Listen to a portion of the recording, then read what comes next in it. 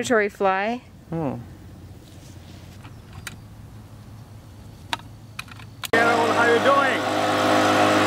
Hey Carol, how you doing? Okay. Carol, how are you doing today? Good, how are you? I'm good too. So, can you introduce yourself a little bit quick?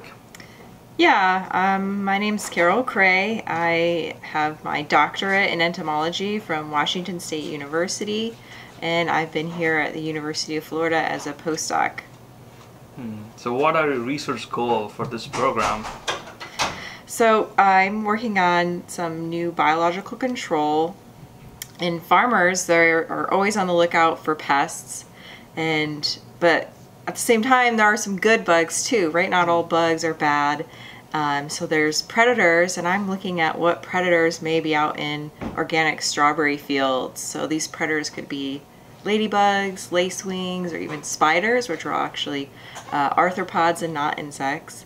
But they are really good at finding these prey and eating them, and these can help reduce any damage on the crops and help the growers in making spray decisions instead of always immediately spraying with pesticides. Okay, that's nice.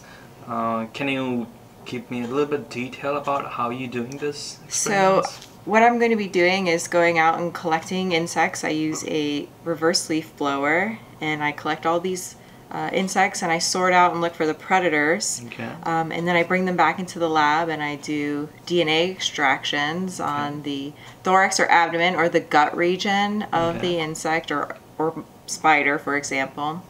And what I'm looking for is what's in their guts. What have they been eating? And these are generalist predators that I'm looking at, which means they aren't at all picky about what they eat, which is different from a specialist who has a very specific type of food item that it needs to eat or even to reproduce in, like a parasitoid.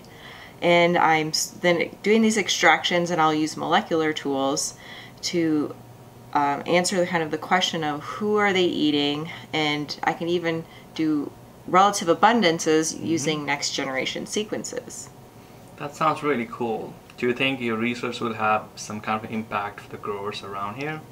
Yeah, I think this gives the growers the ability to look at what predators are naturally occurring in their fields. These are all free and everywhere for these growers, and this will help them make better pest management strategy decisions when it comes to implementing chemical control options, or even the use of purchasing other biological controls such as predatory mites or other predatory bugs that are available to purchase online.